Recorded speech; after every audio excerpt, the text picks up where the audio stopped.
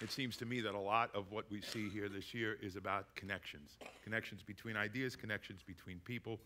Scott Alexander talks about bottle service parties for $350 in New York and then providing water in Africa and making real connections with those people. Katie talks about how being an astronaut is not just about training and intelligence and technology and physicality, but it's about connections, about learning to live with 4 or 5 other people in a small space for a long time.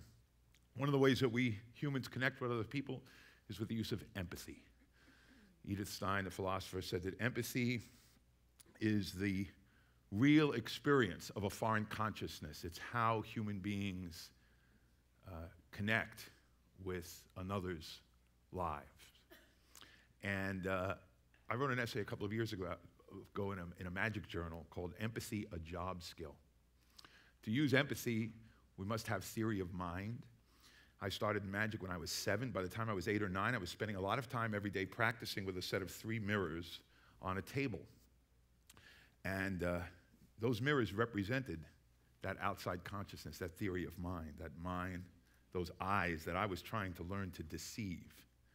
And it occurred to me after I wrote that piece that actually empathy is not just a job skill for magicians. It's really a job skill for anyone who has an audience or an end user in mind for the product of their work. And as it turns out, I've spent a lot of time in the last year or so talking to groups of designers, software interface designers, user experience people about this notion of empathy. But I'm going to cut to the chase and do a piece of magic that's about empathy, and that gives you a chance to exercise your empathic abilities. And actually, interestingly enough, I think the better you are at that, the more you might enjoy it. Can I get you to come up and help me for a few minutes? Yeah. Come right this way.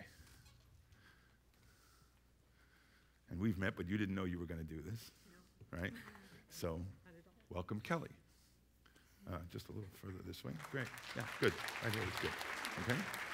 So here's what we're going to do, Kelly. Together, we're going to create a demonstration of a unique and unusual kind of magic that I can create by depriving you of one of your senses.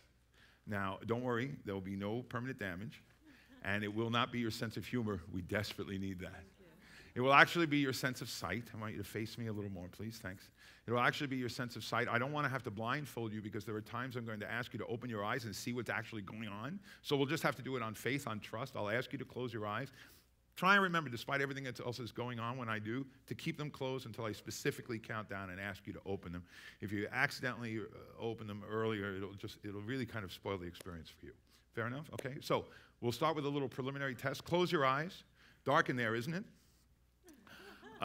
If you think about it, I've heard it makes this, some of this magic stuff a hell of a lot easier.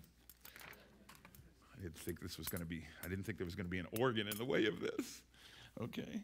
Sorry.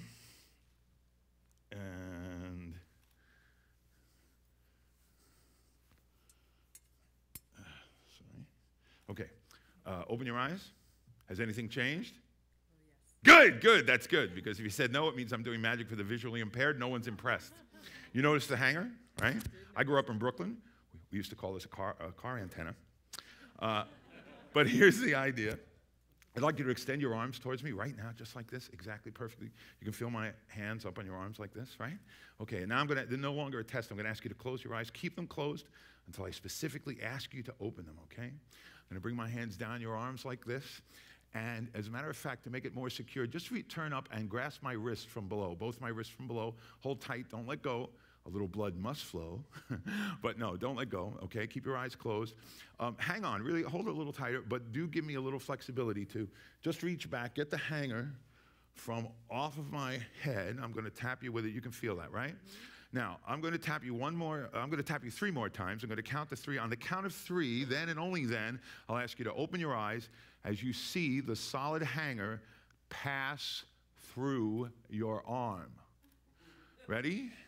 1, 2, 3. Yes. Okay. Did you all see it pass through her arm? Yeah. Okay. All right. So check it out. Check out the hanger while you have it. It's solid. There's no breaks, no gaps, no holes. Doesn't come apart or anything, right? Okay. Now the first time you had control over my hands, you knew where my hands were. The second time I'm going to give you control over the hanger. Okay. So reach out with your right hand, grasp the shaft right there in the middle. right? That's good. Okay. Close your eyes again. Keep them closed until I specifically ask you to open them. Make sure you keep a good grasp on the hanger and grasp your left hand over your right. Okay, just like that. That's perfect. Now, in a moment, I'm going to ask you to release the hanger to me. Keep your eyes closed. Release them to me, but then immediately reclasp your hands together so that the circle of your arm remains unbroken. Fair enough? So just let that towards me and grasp your hands together. Very good, very good. All right. And you can feel the hanger there, right? Okay. Now, in a moment, I will tap you 3 times with the, sorry, I dropped it. Clumsy me. In a moment, I will tap you 3 more times with the hanger. And on the count of 3, you can open your eyes. 1, 2, 3. Pretty spooky, huh? Did you all see it pass through her arm? Yeah? Okay, good. All right. Now, so you can give this back to me, all right? You can give this back and let go. And let's do this a little differently. Turn a little bit frontwards, that's good. And put your right hand on top of your head this time, right? Just like that. Didn't expect you were going to be doing this when you got up this morning. And, okay, now, there's no way I could pass this right here into this little space here without, like, cutting off your head or chopping off your hand, right? And I said there'd be no permanent damage. But we're going to give it a try anyway. Close your eyes. Don't open them until I tell you. Now, sometimes people in your situation, Kelly, they come up to me after the show. They say, I don't know exactly how you did that, but I think you cheated somehow, you know. But honest to goodness, I only cheat a little.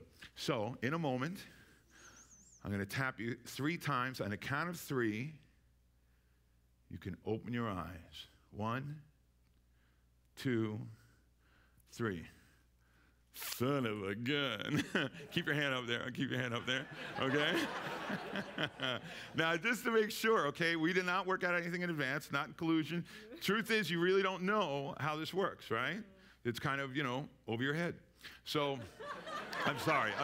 I'm ashamed. There'll be an apology in the Times in the morning. Okay, so here's the thing. One last time, face front, okay? Keep your hand up there. Extend your left hand straight out to the left and close your eyes, okay? Last time. As a matter of fact, I should have said, keep your left hand on your hip, if you'd be so kind.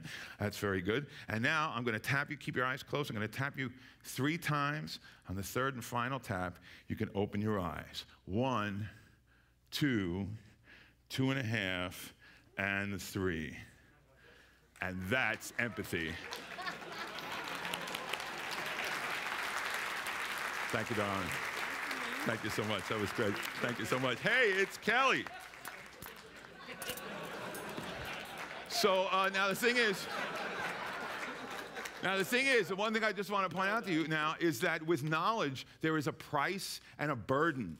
The burden is this, right? It's up to you now whether you're going to help to preserve Kelly's sense of mystery for the rest of the evening, right? And while you're making a decision about that, think of the price. I hope you all had a good time seeing how that magic worked. But I think that Kelly had the best experience of all. She had a true experience of mystery, right? And here's the price. That's an experience none of you will ever be able to have. And I'm sorry, but I empathize.